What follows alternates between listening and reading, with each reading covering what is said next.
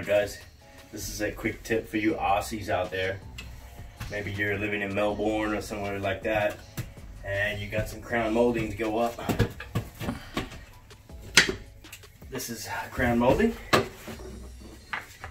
This is 55mm. So it comes off the wall 55mm. It comes down 55mm. And it looks a little something like this.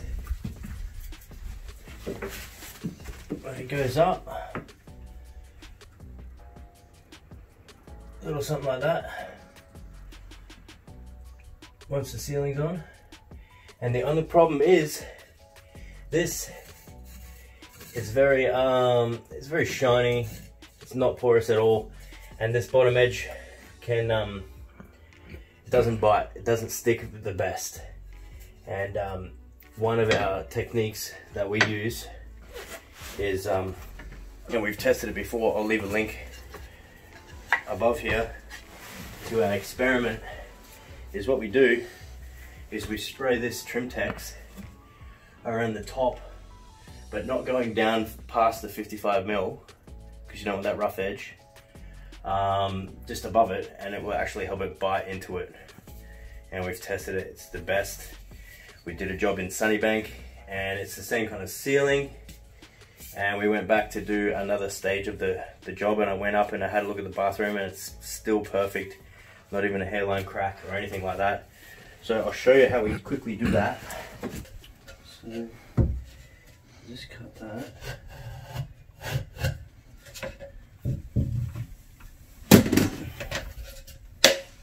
So what you want to do, I should probably take these off so I can see.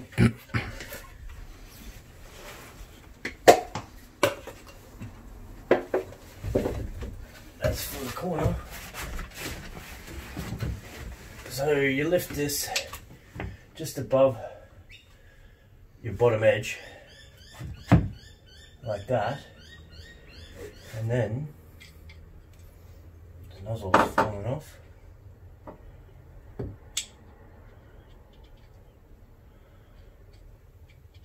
And we've got a dud can. Take 5. Tape number 362 and action. So just above your line, like that. Hold it in place.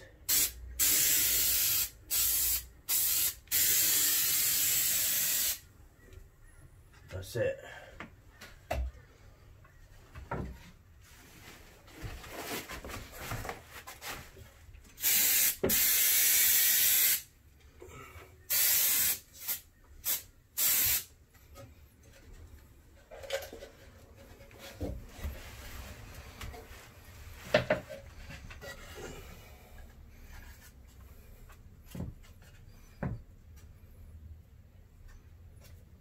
Very awkward bathroom.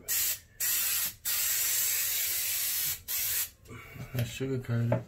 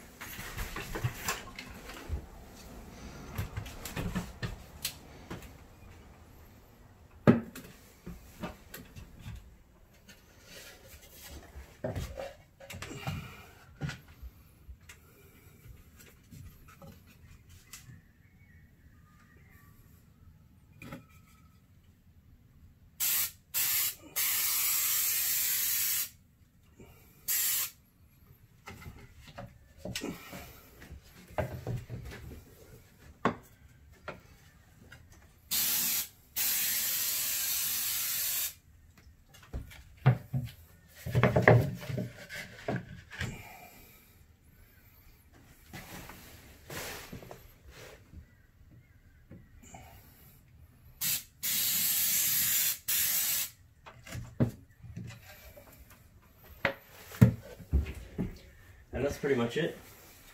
We'll do the rest, but that's generally it. So the cornice line comes to here. I'm gonna scrape this off here. I'm not sure if you can see that, but when we load it up, yeah, the mud is going to stick to that. It's going to be nice and rough. It's not going to go anywhere. It's not going to move. And also, I'll show you once we've done and we've got it up. we're not going to film this one, but once we've got it up, you just caulk the bottom edge and with some flexible sealant, and that'll stop any hairline cracking as well. But that's how you stick to glossy tiles.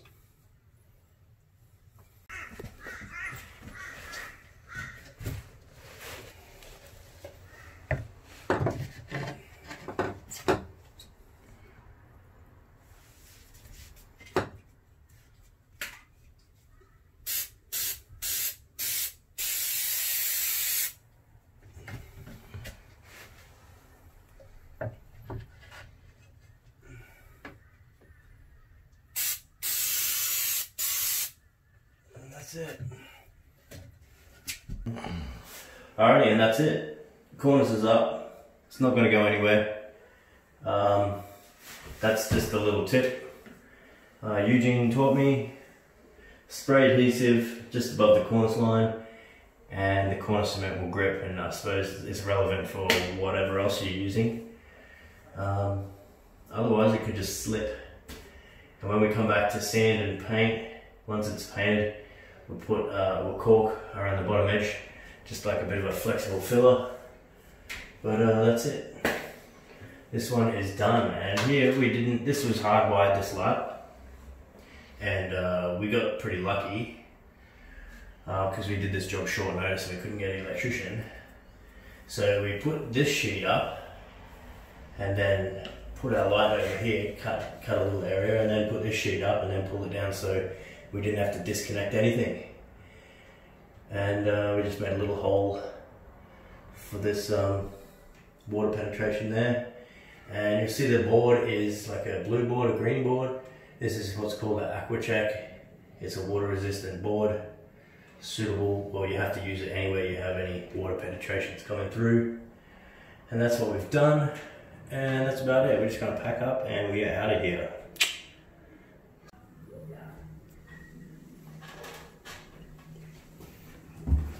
Comment below if these screw heads are big enough.